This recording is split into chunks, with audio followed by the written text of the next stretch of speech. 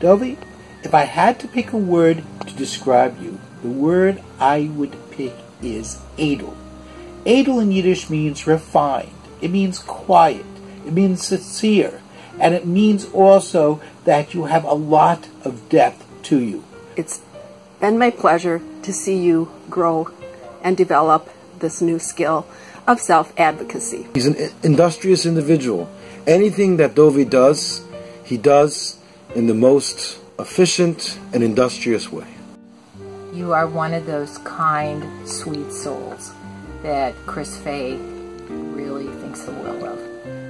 Recently, I witnessed your compassion for others in a big way, and it is a quality in life that will take you a long way.